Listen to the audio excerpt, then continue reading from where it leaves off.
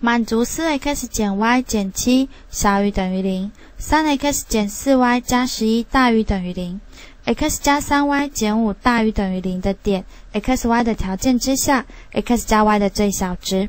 好，那我们呢就先把这3条直线画出来。好，第一条直线 4x 减 y 减7。好，当我令 x 等于0的时候呢 y 就会等于-7。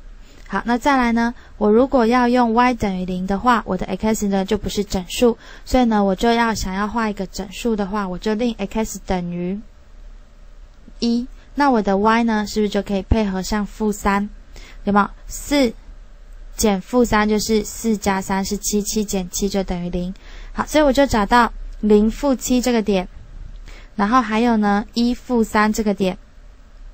好，接着我把它连起来，就可以得到 4x 减 y 减7这条直线。好，那因为它是等于，所以我画上实线。好，用原点来判断，0减0减7是-7， -7有没有小于0？有，所以呢原点的这半边是有包含的。好，再来第二条直线呢 3x 减 4y 加11，我一样呢也要找2个点。好，那如果我们带00的话呢，会比较不好做，所以我们就要找一个比较整数的数。好，那我们的这个 y 的地方带上-1。好 ，x 的地方如果带上y 的地方如果带上-1的话，是不是这边就变 3x 加4加11等于0？所以我的 x 是不是就可以带-5？好，那还有什么呢？我如果再改变一下，如果说是把x 带多少？带-1。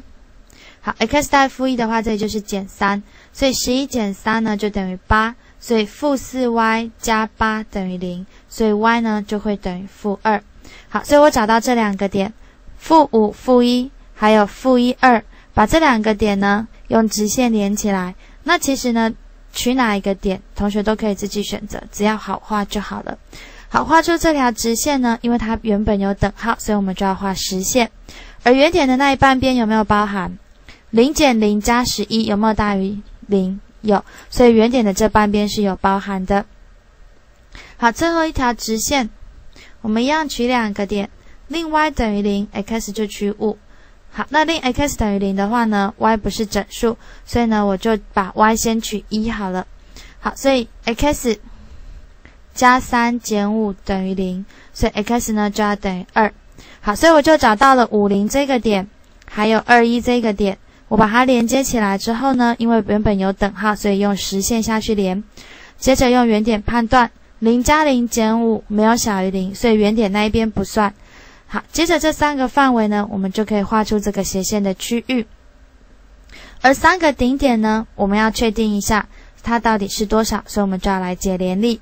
好 ，A 点的话呢是 4x 减 y 减7等于0，跟 3x 减 4y 加11等于0的这2个直线解联立。好，解联立的话呢，可以得到 A 点的坐标是3、5，而 B 点的话呢是 x 加 3y 减5，还有 3x 减 4y 加11这2条直线解联立，所以得到 B 点的是-1、2。